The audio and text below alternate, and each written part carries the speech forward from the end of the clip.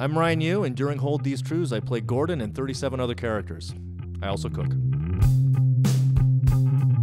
For me, rhythm is so much, and sometimes when I'm really having trouble biting a character, I'll figure out how they walk.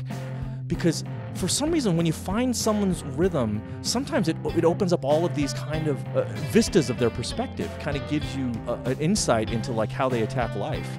We just don't get a chance very often to come up against a role like this, a part like this, a play like this, where it'll take everything you have and leave you gasping at the top of the mountain and still demand more.